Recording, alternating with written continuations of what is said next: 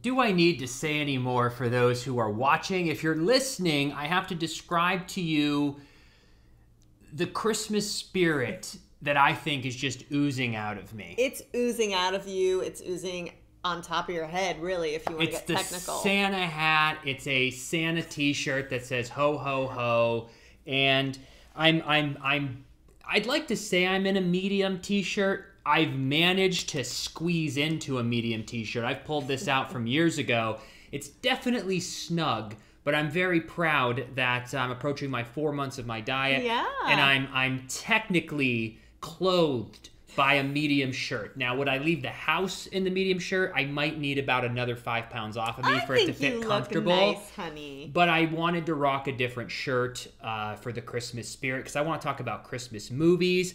I think everybody, this is going to be the weekend that things really just go full on Christmas. I think we've 100%. Enjoyed the fake snow, some people the real snow. I know my parents, my dad sent me a picture. It snowed for the first time in Ashtabula, Ohio. Aww. So the snow is real. The hot cocoa is real. The Baileys is real. Yep. The Baileys is calling my name. I don't know if I'm going to make it through the holiday season without having some Baileys. So we will see. But let's hop into today's episode. Today's sponsor is Truebill. How many free trial subscriptions end up costing you hundreds, if not thousands of dollars long after forgetting to cancel? Well, you can now fight back against subscriptions that you no longer want with Truebill. Truebill is the new app that helps you identify and stop paying for subscriptions you don't need, want, or simply forgot about. On average, people save up to $720 a year with Truebill. So if you don't want to fall for the subscription scams, you can start canceling today at truebill.com/Freddie and Alyssa. Again, that is truebill.com/Freddie and Alyssa, and start saving yourself some money. The app puts everything in one place for you, so this way you don't have to log into 17 different websites, know all the passwords, forget to cancel, get charged $14.99, and out of pure laziness, just say, oh, I'll get to it, and then you never do. Yep. I'm not speaking from experience or nothing like that, but we have been being charged for the home workouts ever since 2019, because they charge me every 3 months. And I forget to cancel, and I'm getting pot $40. So this is why an app like Truebill is super helpful, just so that you can stay organized and lower the monthly overhead, so the extra cash you have can be spent on Christmas cookies, Christmas gifts, or investing, or anything else that you'd like in to do. Bitcoin, honey. And Bitcoin. Everybody who's involved in Bitcoin, we have this ongoing joke that I decided after taking a 3-year break from investing in Bitcoin because what's the saying? I was taken to the cleaners. I was taken to the cleaners. I was doing well, had false confidence, didn't pull out in time, sold low, just lost a stupid amount of money back in 2017. I can't even talk about it. And I didn't stick to my initial gut instinct of Bitcoin is going to stay around forever. That's just my opinion. Why didn't I at least keep a little bit of money in there? But we had other plans and we didn't. But as soon as I started investing again, I was feeling super confident, and I think it's already now hit another low that it hasn't hit since July. So I feel like whoever's watching, they called a board meeting and they said, hey everyone, Freddie Smith is investing again. Let's tank the price. Take it! But no, we're doing good. We're investing small amounts, nothing crazy the first time. But hey, you live and you learn, right? Yeah, I've learned. Now I'm doing it respectfully. Good. Responsibly. That's right. And respectfully. I respect the blockchain. Anywho, circle back with me next December and we'll see where Bitcoin's at. Is that a deal? It's going to be very, who knows, but we will see.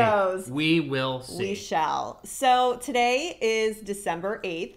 And we are just a couple weeks away from Christmas. So I know for me, this is the time of the month where Christmas activities kind of get serious. Do you agree? Now yes. Everyone's actually putting their trees up if they were someone who holds off to do it in December. It was crazy because I had a photographer reach out to me and she's like, yes, I'd love to collab, shoot you and your husband. We could do a really fun Christmas shoot. I'm like, sign me up. However, she tells me it's ice skating, which I grew up ice skating. I think it's so much fun. It's such a cool thing to do, especially with a significant other. So I tell her, yes, absolutely, let's do it. And I tell Freddie all excited, and he goes, oh, that's cool, but I've never ice skated before. And I go, have you rollerbladed or roller skated? Which you have, correct? Yeah, I've done both. I know how to do both of those, but I've never got on ice before. I don't think there's much difference, because there was this place by my house that we would always go in middle school on Friday nights, and they would put the lights on the ice and music, and you'd go around, just like roller skating. Did you ever do that for fun? Yeah. So it's the same thing. But this time it's ice skating, so I'm really curious to see if this shoot is going to be fun and romantic, or if it's going to be a comedy shoot. I mean, I think I can only assume there's going to be a few in-action shots, and I just got to get my footing. But how do they do this in Florida? Is it an indoor place, or how would they do it outdoor if it's like warm out? I don't know the technology of it, but the last time I went ice skating was actually in LA. It was a Christmas downtown ice rink, but it's outside. I don't know how they do that. So here I am talking all this smack, but I haven't gone ice skating in over 10 years. So we'll both have to get used to it again, because even with roller skating, it takes a minute to like readjust your body and go, oh, I know how to do this. It's not as easy as riding a bike. No, because do you remember when I got roller skates a year ago, and we went outside to try and learn, and it just didn't go well? I haven't put them on since. Yeah, I mean, I'm excited to do it. I think it'd be cute photos, and we've been looking for like couples photos, and we need to do like a Christmas shoot, but then also something else, just because we haven't done any couples photos in probably like 3 or 4 years. And last so that was in Pasadena with our photographer. He was so wonderful. Yeah, it'll be fun to do that. And she said too that we could do, stuff off the ice too. And there are 2 locations we're looking at. There's one that's Celebration, which beautiful. Yeah, we've shared a lot of Celebration, I feel, on our Instagram, maybe even on YouTube. Have we done it on YouTube? Celebration we did. A little bit. Yeah. So they have this area there, which the photographer is gonna find out if they actually set that up this year, because there's so many darling spots to shoot couple stuff. And if not, there's another area called Lake Nona, which I don't think we've spent too much time there yet. But hey, we're always down to see and explore. So we'll see how that turns out. And I can only assume that will happen probably in the next few weeks before Christmas. And then another tradition that my family has always done that I'm so excited to do because you're here this year.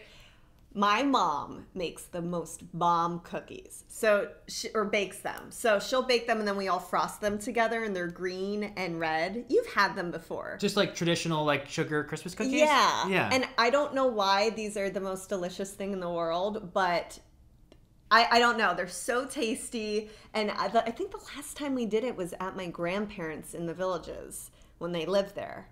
So it's just something that I hold very near and dear to my heart. So many great memories. And my mom makes so many of them that it's just like overflowing for weeks after Christmas. But we finally have the girls coming down, our nieces. Julianne is 3, so she'll help out. Yeah. Because I've never really baked with her before. But my sister will send me a lot of pictures when she's in the kitchen. And Jules has one of those little like step ladders, so she's in there helping her. Nice. So it's cute. That'll be fun. I feel like children and social media are the same when it comes to activities like that. What do you mean? Like if there were no cameras and no kids, the idea of just making Christmas cookies to me doesn't seem interesting. But to see a 3-year-old for the first time, or learning and just watching their little brains work, and like you're living like seeing this child learn something and enjoy, and you're all putting frosting and they're laughing, like I can see how that's fun. Look who you're talking to. If you're taking photos for social media or doing a video or a TikTok, it has a little more worth. It's got a little back end. You know what I mean? Ooh. So what if you're watching a child do it for the first time and you're making a video documenting it? It's perfect. I went from thinking, what can I be doing while the ladies are baking cookies, to now, wait a minute. I'm documenting the experience. I'm going to document the experience and give it that little more oomph.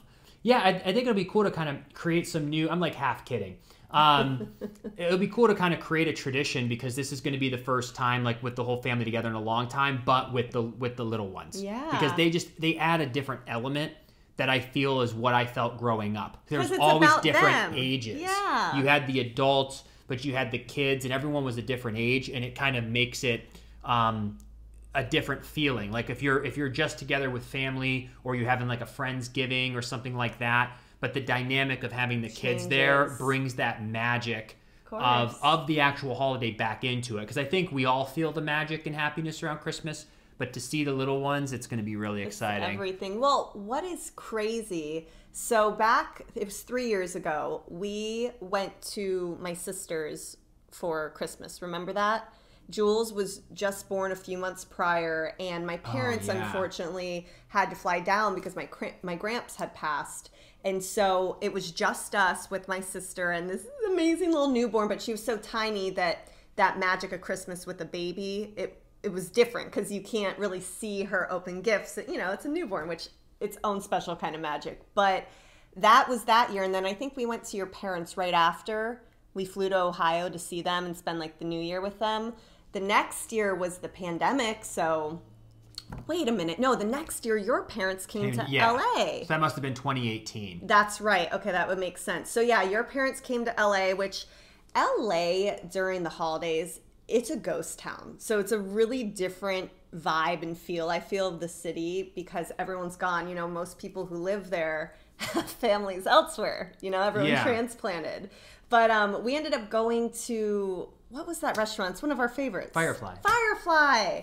And we had a really cool little different Christmas there. And then the next year is the pandemic, so it was just us. And our furniture was delivered on Christmas last year. That's right. Oh my gosh, that's right. Wow, that took me back. Yeah, we were so happy we got our furniture. Well, they were like, well, on Christmas we can come. And I was like, yeah, do it, because we had nothing to do. It was just us. We're like, who cares? Like, that's the best Christmas gift ever. We finally got our furniture and just put it in the garage. But let's talk about our top 10 Christmas films. Now, we did this as a couple. Yes. I have seen all of them but one. But Alyssa is so adamant that this is a great film that it had to go on the list. Yes, but we agreed on every other one. Yep. So we tried to put them in an order, which I feel pretty confident about. But no, they're all fantastic films. We highly recommend. Yeah, right? I think they could be interchanged for the most part. Yeah. But these are like, if you haven't seen one of these 10 or you're looking for a good one, we're putting our stamp of approval on it that you can yell at us if you don't like it. They're that good. And they're all different, like, genres kind of too. Let's start off with number 10. This one came out last year on Netflix, Jingle Jangle.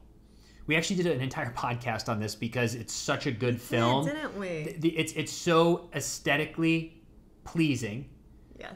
And it is just a wonderful, creative, just visual, beautiful movie. I remember just really loving it, and it was so heartfelt, such a great message.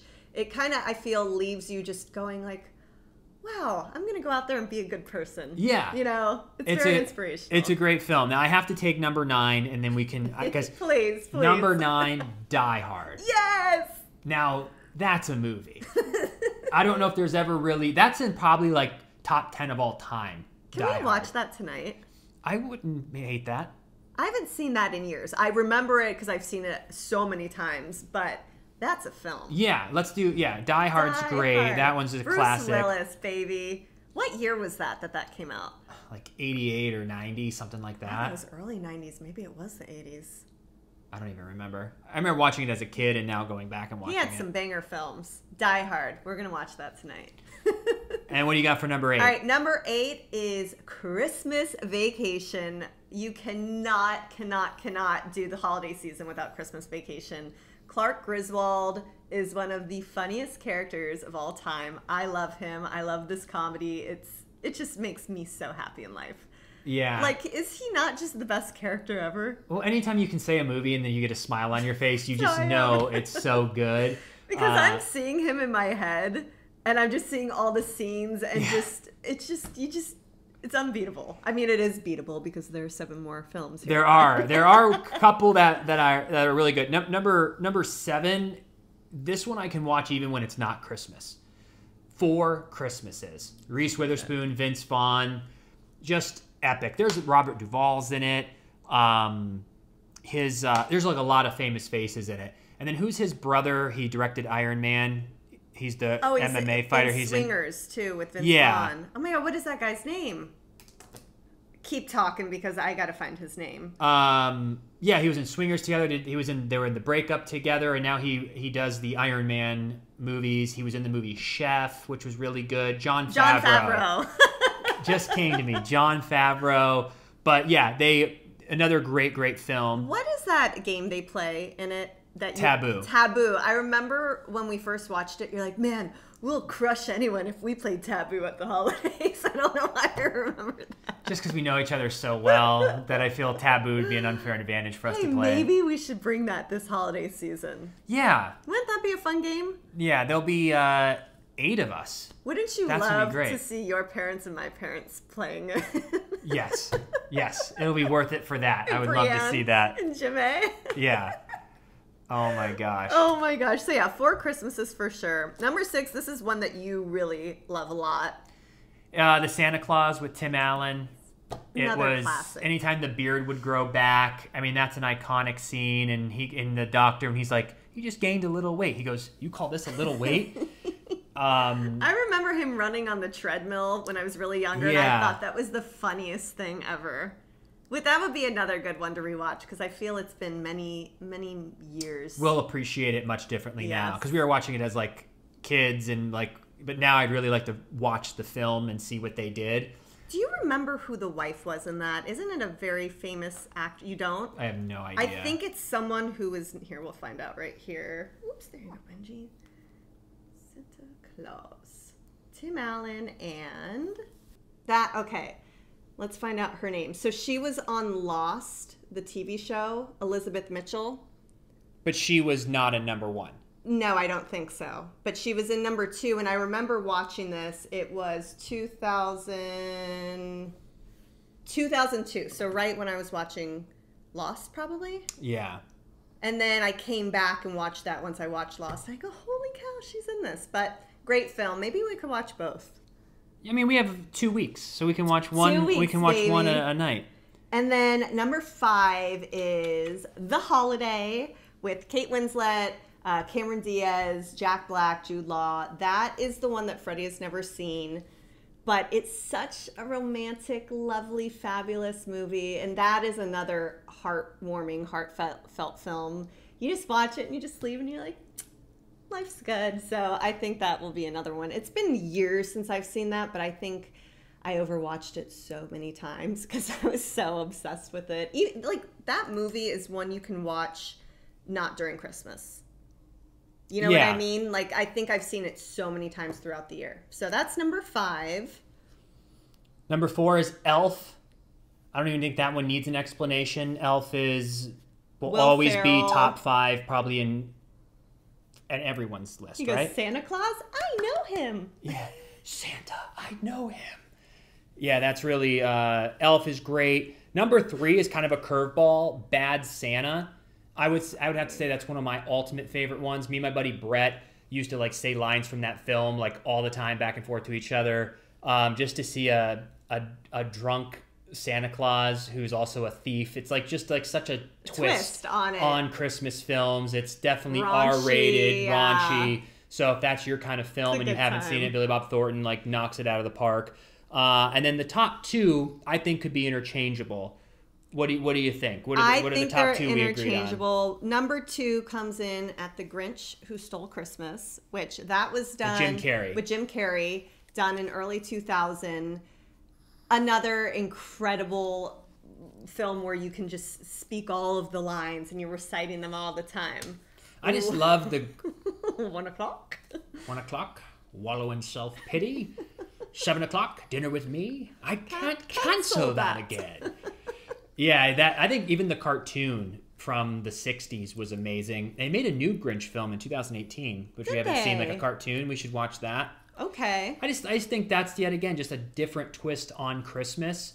So I love that. And then number 1, let's see if you guys guessed it. Everybody did. Home Alone. Home Alone is the best Christmas movie.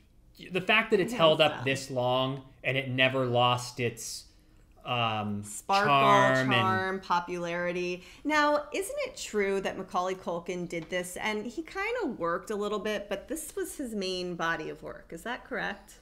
I don't think he's worked He much. did he did Home Alone. He did Home Alone Lost in New York. He did Richie Rich was a very big movie. Yeah. I think Uncle Buck is what it was called too. Uncle Buck was huge. He had he was a child star for like 3 or 4 years and then kind of never worked. And then just left, yeah. I saw him on a podcast before, I think it was Joe Rogan's, where he lives off of his Home Alone residuals still to this day. Really? Because every Christmas, they probably do like $20 million in rentals or something. I'm sure he gets like a few $100,000 a year from that, maybe more, who knows. But, yeah, that's insane. The one thing he did do I saw as he was older was he recreated Home Alone in a commercial. I saw that. Yeah. That was, I mean, he ran with it. That's who he is. That's him. But that's kind of cool. You know, he worked during he was a child star, but then he was able to take off the rest of his life. Just kind of be free to do whatever. Yeah, I think that's a really interesting place to be, is to be in such a place financially that you get to work. You get the privilege of working in whatever you like, but you don't have to. Right. I think that's a very unique place to be, and I bet you there's a sense of freedom that, if it's channeled correctly, can be extremely powerful. Yeah. Some people with a lot of extra free time or too much freedom will go down the wrong path, but I think that's really interesting to have done something that such an anomaly. Yeah, it's so great. That. But yeah, we're curious. Comment below. Let us know what your favorite movie is. What's one that we're missing that we have to see?